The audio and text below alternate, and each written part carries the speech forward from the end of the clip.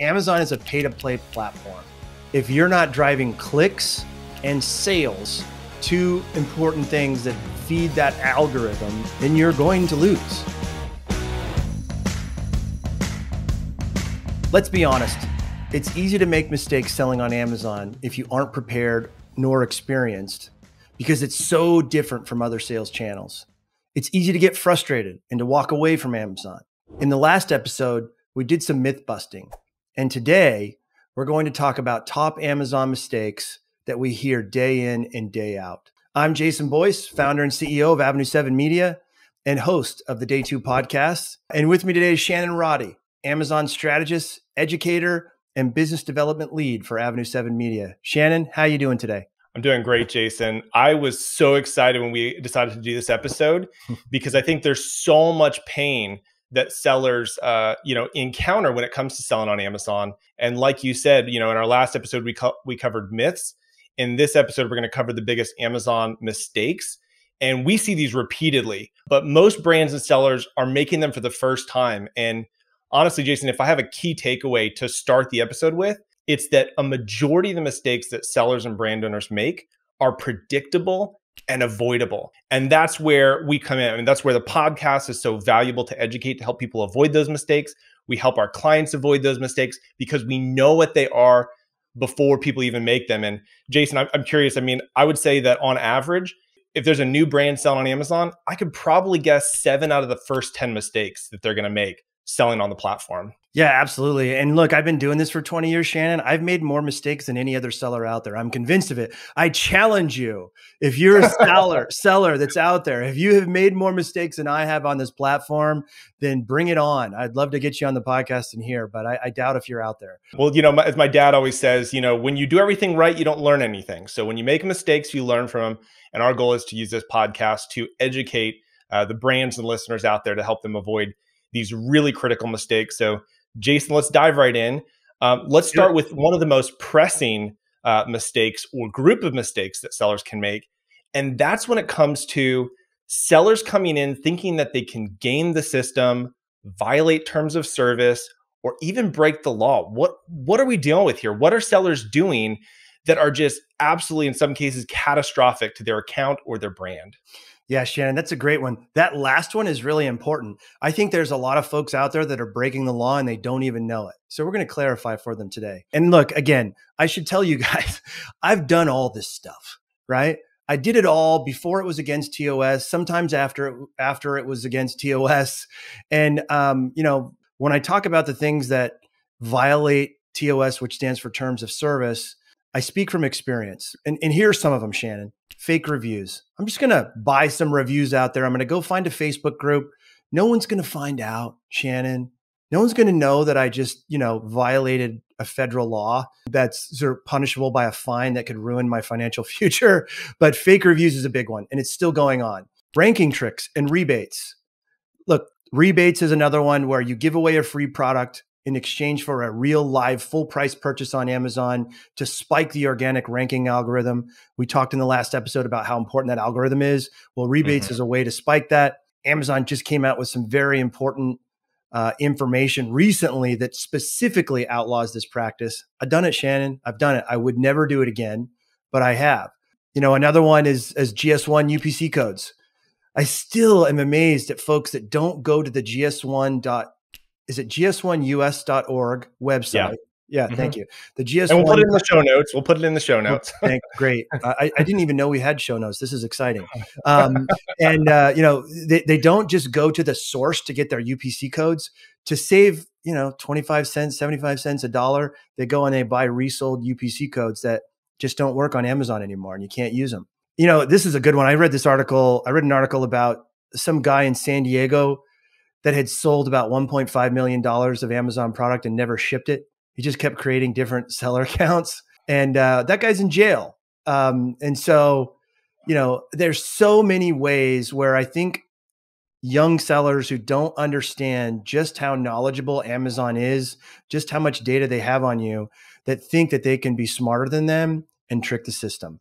Yeah, it's so true. I mean, and the rebate thing, for example, we were at Prosper Show, Jason, and one of the booths I visited, they specifically laid out their process of getting people to buy your products and leave reviews. I mean, it was blatant review manipulation and ranking manipulation. And honestly, I think there's a lot of good intentioned brands that don't even know the difference. They don't even know they're doing it. You have to be so educated to make sure that you're not just toeing the line, but actually playing on the safe side. Because if Amazon takes you down, oftentimes it's permanent or semi-permanent. So you've got to really be knowledgeable about what those actual terms of service are, what the actual policies are. And as you and I both know, Amazon will sometimes enforce things that are not explicitly stated in their terms of service. So you got to know what the gray areas are, right? I mean, you got to know be able to read in between the lines in some cases. Yeah, and we warn against this all the time. Don't pay attention to the YouTube videos unless it's the Day 2 podcast video, of course, and our YouTube TV channel. But there's so many hucksters out there that are pushing stuff that will get people suspended, fined, or put in jail. And there was one that I didn't bring up yet, Shannon, and this is a big one. And there's going to be a federal court case going public in the fall of this year, where several Amazon folks in the business on an agency side and otherwise were bribing Amazon employees to get them to do things like give beneficial treatment to their listings, but also take down their competitors in a way that preference their business. And so at the end of the day, if you wouldn't want to tell your mom about this or your dad about what you were doing, it's probably not a good thing to do. That's a good rule of thumb that I like to use. If I wouldn't want my mom to hear that I was doing it, I'm not going to do it. But so much of this stuff, fake reviews, I don't think a lot of people realize this, but according to the FTC, fake reviews is illegal and can get you fined. I haven't heard of any examples of jail term, but I've heard of some very large fines from folks who are doing this. And the funny thing is there was a period of time back when I was selling on Amazon where you were allowed to give away product in exchange for, and this language had to be at the bottom of the review, a fair, unbiased review. Now, I don't know how that works. I don't know how you get free product and offer a fair, unbiased review, but it was allowed at one time, right? And even we did it. Yeah, all of our clients did it back in the day. Yeah, I mean, that's the one thing that is really positive from my perspective about Amazon. So much of these types of things, fake reviews, rebates, being dumb with not using a real UPC code, literally committing fraud by selling products and not shipping, and then trying to bribe officials. Amazon is sharpening their focus and their clarity on the terms of service to make it painfully obvious. If you are a seller or you are a brand, I highly recommend reading that terms of service. Look, if you have trouble sleeping one night, just read it every night before you go to bed. It'll put you to sleep. But it's really important, right? Yeah. It's really important to know what you're getting yourselves into.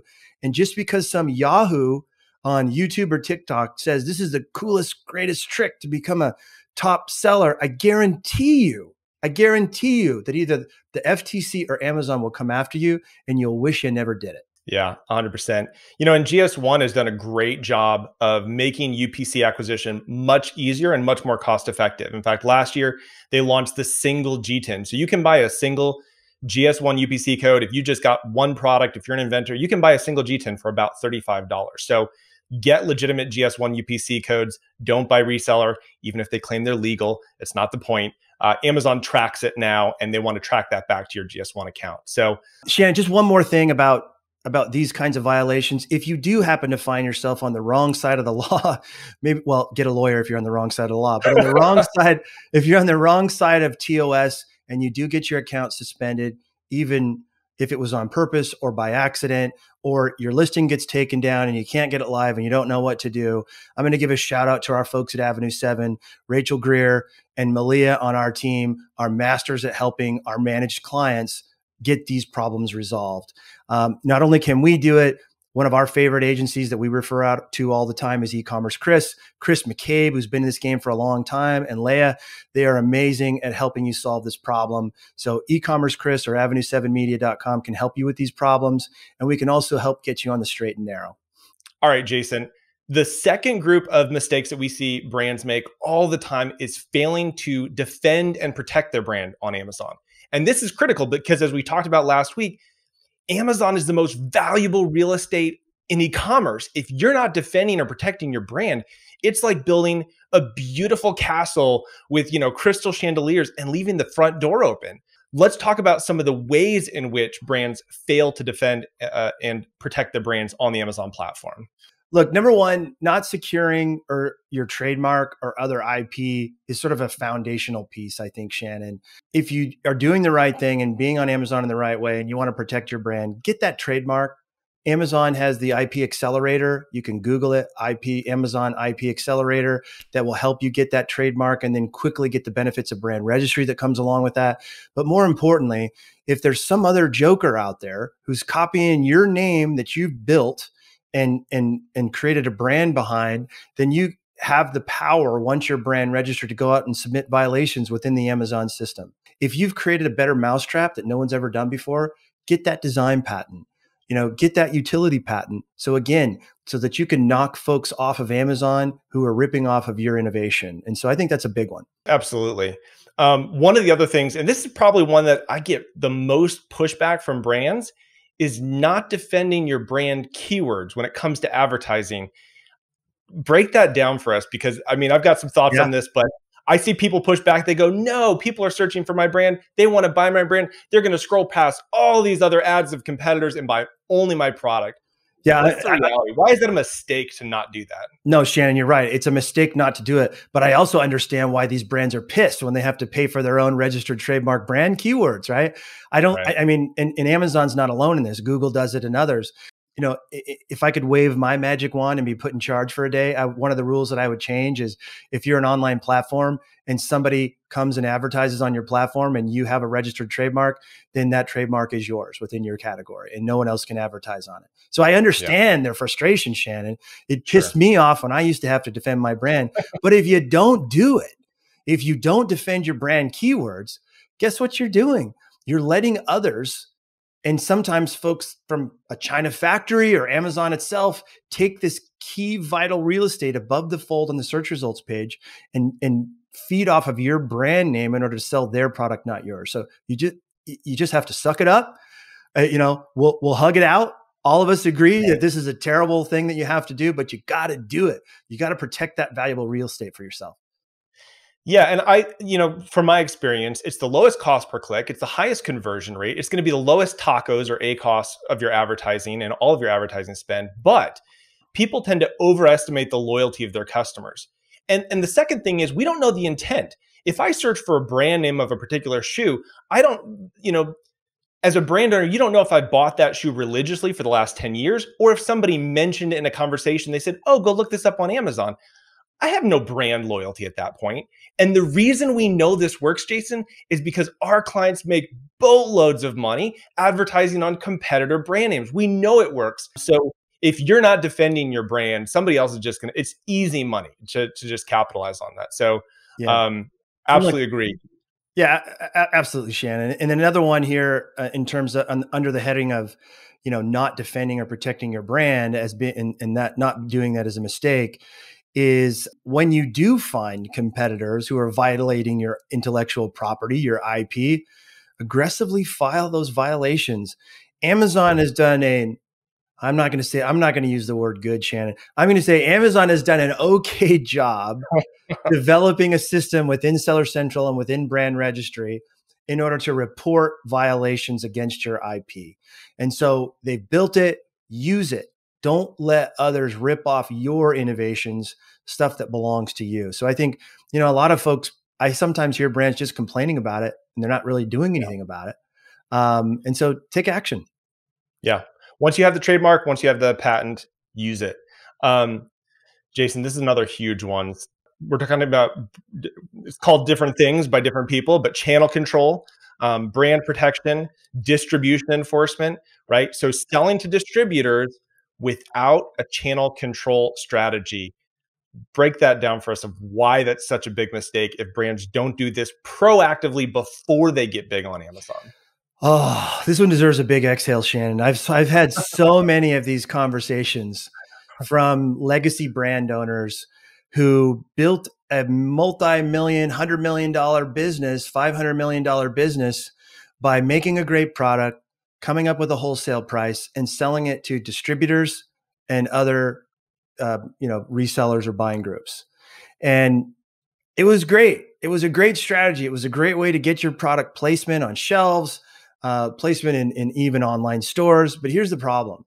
On Amazon, it creates a total mess. And look, I have to give credit where credit is due. James Thompson, my good friend, literally wrote the book on channel control because he's seen the power of how this can happen and how this can improve sales, brand integrity, and the ability of brands to put their brand in the best possible light.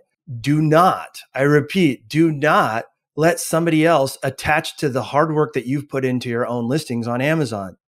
There is exactly zero value in you creating best-in-class listings, best branded experience on your Amazon listings, and then allowing somebody else to come in and attach to those listings. Just makes no sense on Amazon. And it can be, harmful as well. You don't get clean data. You don't know what your true conversion rates are. You don't know what your true attribution model is. You have no idea really if you paid for an ad and then some other joker who attached to your listings got the sale. You just don't know. And so one of the best things, especially that big brands can do, Shannon, is clean up that channel. And again, here at Avenue 7 Media, we can put you in contact with the right legal minds and help brands clean that channel up so that this is really important, so that they are the only seller of their brand in the buy box. I'll stand by it. I'm going to put it on my headstone someday, Shannon. It's really, really important. And, I'd like to give you an example. We work with a terrific pet supply company, and, they were allowing others through a distributor network to sell and attach to their listings. Additionally, they weren't branding their keywords. They weren't paying for their branded keywords, and they weren't defending that brand. Their listings were meh. We came in, we started working with them, and within 6 months, we had cleaned up the channel. We'd started defending their brand because they had a great product. They had a couple of hero products where everyone was searching for their brand within their subcategory. So we staked a claim to that real estate on the search results page and other places. And they've just had accelerated growth in the thousands of % year over year. And so that's a great example. They were ready to give up, right? We talked about this on item number 1. They were ready to give up on Amazon because they hated Amazon. I don't blame them. They couldn't figure it out. They couldn't crack the code. But we came in, we took a look at their brand, we branded their listings, we laid the SEO, we do all the things that we do, and then we defended them. We defended their brand, made them the only seller in the buy box. And these guys are a 7-figure seller now. Jason, the number one sort of argument that I hear from brands, and I refused to, when I had my marketplace seller courses and did consulting and coaching, I refused to work with companies that didn't do channel control because it was a loss. You lose detail page control, you lose the buy box, people mess things up. The number one thing that I noticed more than anything else was that fear was preventing them from doing channel control. They were so afraid. Oh, but if I tell this person they can't sell on Amazon, they're going to shut me down in all their retail stores. Probably not. Or if they are, it's because all the sales that they were saying they were getting elsewhere, they were just selling on Amazon anyways. And so I think we've got another great example about that of people have this fear mindset of I'm so scared to kick off resellers because I'm afraid I'm going to lose all of those sales. But we've got some case studies that actually defy that and show the truth of what can actually happen when you do it correctly. You're absolutely right. Fear is no strategy.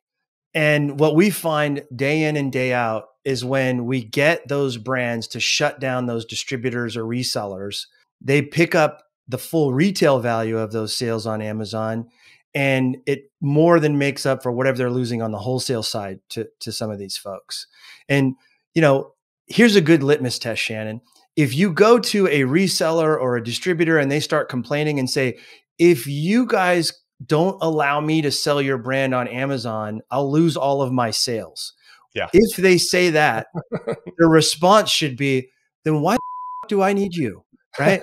There's no reason to have somebody who's only selling on Amazon because you can do a better job of it, especially if you have the right partners or the right staff. Well, speaking of staff, Jason, let's talk about that because again, we go back 4, 5, 6, 7 years and people say, I hired an Amazon guy. In fact, when I was at Fancy Food Show a couple of years ago, that was the line that we would say, oh, we got an Amazon guy. We have an Amazon guy. And then you find out how they're actually doing. And you look at their listings and how terrible they are. You look at the lack of defensiveness or the lack of channel control. And you go, yeah, that's obviously not going to work. Maybe part of the problem is you didn't hire an Amazon gal. Like, Maybe there's some diversity that needs to happen there. But the bigger point is that you can't just hire one or two people. It's gotten too big. It's too complex. And I just want to take a second to highlight all of the departments, for example, that we have at Avenue 7 to really provide our full service clients with everything they need, because just having an advertising person isn't going to work if Amazon takes your listings down. Can you walk us through all of those different pieces that somebody actually needs to be successful? Yeah, absolutely. Our amazing COO, Angela Murphy, says it best. It takes a village. It literally takes a village in order to have success on Amazon. We've got 10 different departments, Shannon, doing this. We've got a research and reporting department. We've got a copywriting department. We've got a graphic design department, a video editing department. We've got an advertising department that is very deep, right? That has a multitude of capabilities on it, because the advertising complexity on Amazon is only getting greater by the minute, seemingly. We have a customer service department that helps respond within 24 hours, 24/7, 365. Because if you don't, again, it's a good way to get suspended. We've got a customer engagement department that helps with Amazon posts and followers and building up that following within that walled garden within Amazon. We've got an FBA and inventory management department. That's always fun these days, especially post-COVID, making sure that what you send to Amazon is what they receive, identifying how much to send, not too much, not too little, because both are bad for both reasons. We've got a compliance department and we've got a suspension and reinstatements department. And so I'm sorry, but your guy or gal who just graduated from college can't do all that stuff. You can't look at Amazon as just a sales channel that, as it was 15 years ago, where you can hire a person to just throw some mediocre listings up and have success. Those days are gone. You've got to treat it with respect, and you've got to either hire a legitimate team. And I'm not saying you need to hire 10 people, but you probably need to hire 4 or 5 people who are experienced Amazon operators, so that they don't make these mistakes that we're telling you not to make yourself. Or you need to hire an agency who can get this done for you. Yeah. And just remember, in this day and age, there's no qualification for Amazon. Anybody can put up a website and say that they're an expert at Amazon in anything. So keep that in the back of your mind, listeners. So Shannon, I just want to add one more thing. Yeah, one thing that's nice, we do talk to brands all the time that will have an Amazon person on their staff. And I always love the look on their face once we tell them all the things that we'll take care of for them. They're like, oh, thank you for being here. Right? Some of them can be really nervous that we're going to replace them. It actually works really well for us as an agency when we have someone with some basic understanding and knowledge of Amazon. We work with them to provide them all of the support that they need so that they can look good in front of their boss and be that window and the person within the organization that keeps their bosses up to date. So, we're not trying to replace anyone on staff. But I always love it when they say, thanks for taking this off my plate. Yeah. Another big mistake, Jason, that we see a lot of times is expecting that Amazon's going to help you, that they're going to be there for you, that they're going to walk you through stuff, that when you have a problem, you can get a hold of Amazon and they're going to walk you through it. Why is that a mistake? What do brands who go in with that mindset wind up encountering? It's kind of like going up to the Borg in Star Trek and saying, hey, will you help me with this problem? No, it's just, Amazon is not your friend, right? They are an enormous company with more than 1 million workers. Think about that for a second. They have 1 million people with an Amazon paycheck that they get every 2 weeks or whatever their payment cycle is. That's not even counting the litany of contractors, probably 500,000 more who are contract delivery drivers that show up with the Amazon smiley logo at your door every day. And so they are a really enormous company. And after all of that, Shannon, they're one of the most understaffed companies in the world. Wow. Because they can't get it done. That's why they employ so much artificial intelligence, so much AI bots, so much machine learning in every aspect of what they do to help maintain their profitability and to help grow and manage 500 million SKUs. When in the history of the world has there ever been a platform that had to manage 500 million SKUs? So no, Amazon's not going to help you. And if anyone, and there are cases, Shannon, we have these weekly where there's a really bad problem and we need to contact someone on behalf of our clients at Amazon to help solve a problem. Sure. And we know who to talk to. and we know which department to go to. And we many times will tell them what the solution is because the person we're talking to now has been in role for 2 months because the other person that we were talking to is now gone. And so there's a way in order to get help from Amazon, but it requires some inside baseball knowledge in order to get it done. And, you know, if you think you're going to have a relationship with Amazon, you're wrong. If you think someone over there is going to be your friend, you're wrong. They're just too friggin' busy. No one's going to help you over there. You got to, it's a DIY platform. It's do it yourself. And that goes double if you're a vendor central selling to Amazon or seller central, which we prefer. And I think a lot of businesses, especially new brand owners who are launching on Amazon, make the mistake of, I'm an Amazon customer and I love the platform. It's so easy. And every time I have a problem, I pick up the phone, I'm going to sell on Amazon. And Jason, I have had coaching clients literally call me in tears, ready to shut down their Seller Central account that they didn't even finish getting set up. They couldn't even get it approved because of the level of frustration. And if I'll just highlight it here, but Jason, you know, if every brand or manufacturer, or, you know, seller out there said, if there's one thing I would change on Amazon, it would be that I could pick up the phone and call somebody. And you can't do that. Well, you can sometimes get somebody on the phone who won't be able to help you, which is more frustrating, I think, than being able to speak to somebody.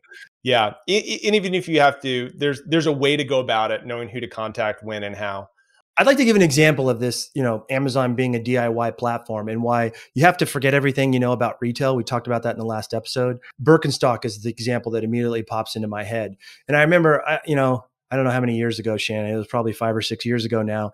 There was a big story. Birkenstock said, screw you, Amazon. We're taking our marbles. We're leaving this playground and you can't sell Birkenstocks anymore on Amazon.com. We will show you, right? You remember that? Well, guess what? To this day, if you go to Birkenstock, there's like, 5,000 listings of Birkenstock that don't look very good. And so here's an example where Birkenstock came into the relationship with Amazon thinking that it would be like selling to some of their regional stores or their shoe stores, and that they would be taken care of as a brand, and that the brand would market for them and they would do all these things for them and to help sell their product. Amazon doesn't care so much about Birkenstock, and they're not going to do that. If Birkenstock's CEO had come into this and understood, okay, whether I'm Vendor Central, Seller Central, Amazon is a do-it-yourself platform. We need to staff up, or we need to work with an agency, and we know that we're going to have to make ourselves winners on the Amazon platform, clean the channel, and do all that stuff. If he had come in with that mindset, he'd probably be able to knock off all of the jokers that are on there right now, keep the channel clean, get all the great clean data, and be an amazing seller on Amazon. Instead, he just didn't get it. And so I like to look back on Birkenstock and say, come on, man. I wish he could have just called me back then before he made that announcement to the Wall Street Journal. Yeah. You look at how long it took. It's taken Apple to clean up. I mean, Apple is notorious for counterfeits and, Apple certified. No, it's not. It's not Apple certified, but it is exciting to see brands who can do this well, who do clean up the channel, do protect their brand, and understand how Amazon works. Yep. Jason, the last mistake that I want to cover is, I think probably Field of Dreams is responsible for this. It's their fault. If you list it, sales will come. I love that reference, Kevin Costner. If you build it, they will come. No, that only belongs in Hollywood. It does not apply to Amazon. Look, guys, Amazon is a pay-to-play platform. If you're not driving clicks and sales, two important things that feed that algorithm, that algorithm that's on Amazon, then you're going to lose. Yeah. You've got to be different. You've got to be better, but you've also got to drive traffic, and you must know that you've got to pay for traffic. You've got to get it. And look, we've got a brand in the marine industry that was spending, less than 2% of their sales to drive ads to their listings. It was a sizable business. We're talking big, 7-figure a year business right here. Thought they were doing great. We signed them on as a client. We went in and took a look at their ads console and built out an effective campaign, ad group strategy, and started driving a lot more ads to each and every one of their ASINs. We took that 2% of ad sales, 2% tacos, if you will, that media efficiency rate, up to about 10%. And we've quadrupled their sales, and they're very happy with it. So originally, the folks that were managing their advertising before, they thought, oh, we're a special brand name. And they are. They're a great brand name. They're well known in the industry. If you've got a boat, you know this company's name. Sure. But they were resting on their laurels instead of playing the Amazon game the right way. You got to pay for it. It's pay to play now. I don't like it, but that's the way it is. And to the tune of 4x top line revenue sales, our contact at that company is doing the I told you so dance with his boss right now, and he's enjoying every minute of it. Yeah. I mean, when 80% plus of the search terms that come through Amazon are unbranded, you've got to go after that generic space. And Absolutely. So really, really key. Jason, I'm so excited we were able to do this podcast together.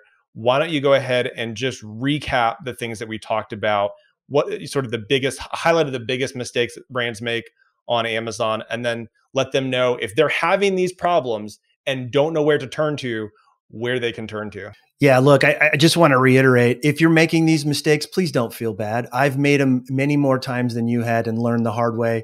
I've got lumps on my forehead from banging my head up against a brick wall for 17 years before cracking the code on Amazon. So please don't feel bad. But look, in the final analysis, you have to be on Amazon. 56% of online market share in the United States, be there. You have to defend your brand. Yeah, it pisses me off too that you have to pay for your own branded keywords. Trust me, just do it. Aggressively protect your intellectual property. Go after all of that branded real estate. Make sure that it's yours so that your brand awareness that exists in the marketplace can be taken advantage of by you, not by your competitors. You must be the only seller in the buy box. Don't be nice to anybody. Don't let anyone else attach to your hard work. You're not going to get good metrics, and you're not going to have the same level of success if you're the owner of the buy box only. Follow the rules. Read that TOS. If you have trouble sleeping one night, read TOS. That'll help you go to sleep. But you got to read it, and you got to know what the rules are. I guarantee you that you cannot be smarter than Amazon. And also, pay very close attention to real laws that can get you in deep, deep trouble. I don't want that to happen to you. I don't want you to end up behind bars because of something that you think is a trick on Amazon. And then lastly, treat Amazon with respect. Staff your team appropriately. You're not setting them up for success if you put a person in charge of your Amazon business. Develop a team, find experienced operators, or work with an agency like us.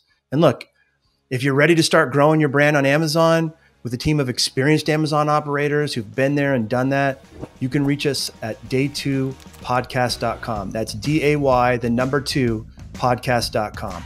Lastly, if you know anyone else that would get value from this Amazon selling knowledge, please share this podcast with them. Thank you and have a great day.